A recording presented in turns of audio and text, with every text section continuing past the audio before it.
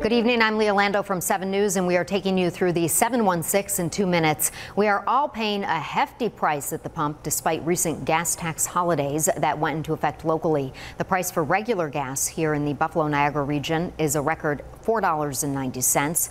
That's nearly $2 more than it was this same time last year. The state and national average now both above $5 a gallon. If there's any silver lining, though, Western New York has the lowest prices in the state, as indicated by the dark blue coloring right there on the map. Areas in dark red and pink are above $5 a gallon. The 65th annual Allentown Art Festival wrapping up here in the Queen City. Hundreds of artists from across the country selling everything you can imagine, from paintings and photography to sculptures and jewelry. This is the first festival in 3 years because of the COVID-19 pandemic. Organizers say everything went according to plan.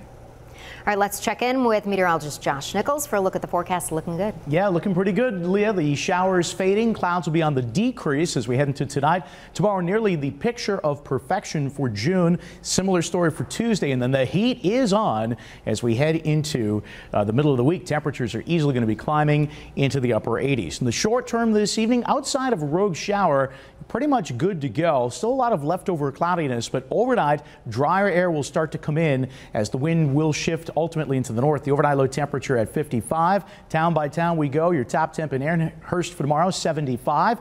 We're at 73 in Clarence. And as we head up towards Osage, Akron, Pendleton, low and mid 70s should do it for you as well. There is the super 7-day forecast. There's the warm up starting on Tuesday. Could get an isolated thunderstorm. And there's the big time heat for the middle of the week as highs are back into the upper 80s.